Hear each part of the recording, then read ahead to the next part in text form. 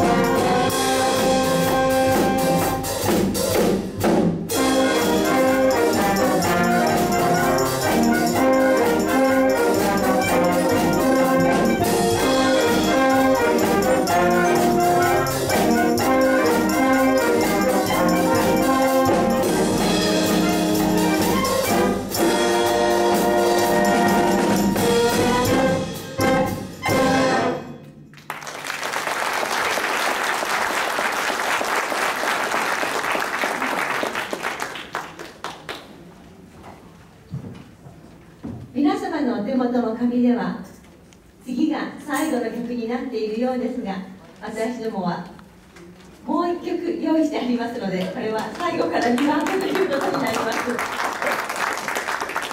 365日の紙飛行機、2015年の NHK 朝の連続テレビ小説「朝が来た」の主題歌です。主人公は時代に先駆けて銀行や生命保険を設立し、日本で最初の女子大学設立にも尽力した実在の女性実業家広岡朝子がモデルです。また時代背景として朝ドラ史上初の幕末から始まる物語としても話題になりました。歌を歌っているのは AKB48 です。ではお聴きください。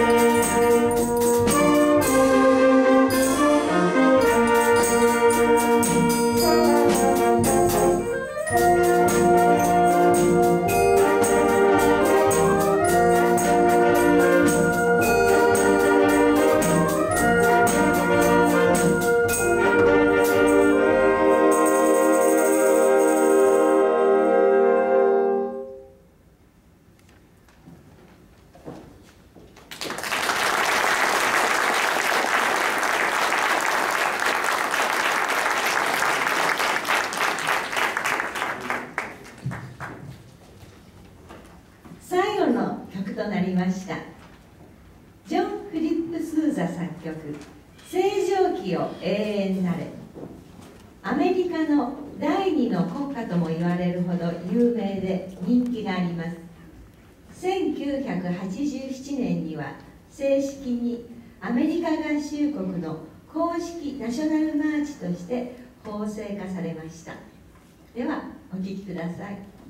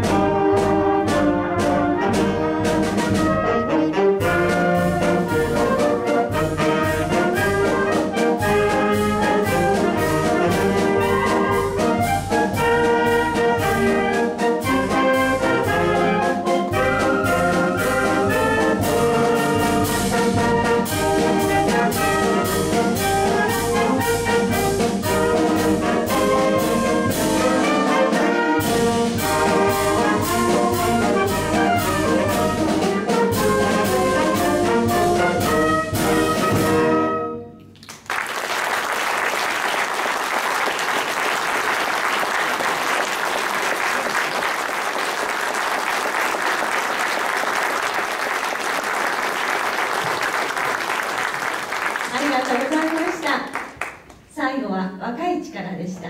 この曲が鳴ると52年前の新潟国体のことが皆さん思い出される方は一緒に口ずさんでいましたね52年も経ったんですね。なお当団では随時団員を募集いたしております。関心のある方はいつでもこちらの会場にお問い合わせください。団員一同心より大歓迎いたします。よろしくお願いいたします。